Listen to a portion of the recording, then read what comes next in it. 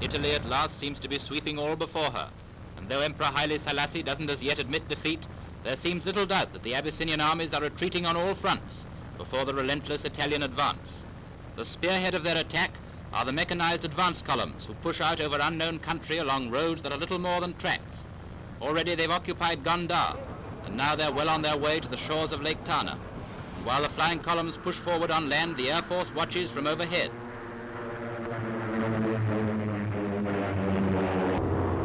Already Harer and Jijiga have been bombed out, and Addis Ababa has had its first taste of aerial attack.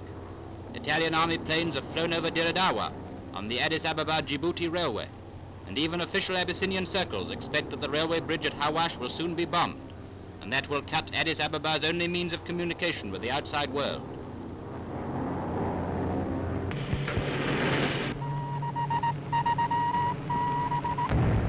The second stage in the advance lies with the light tanks, sweeping the hills and valleys with their machine guns, leaving not one Abyssinian sniper to hold up even for a moment the main army's advance.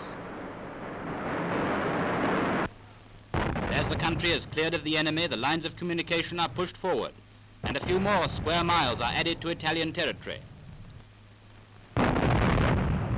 So Italy in the field marches on, while Italy at home rejoices in victory.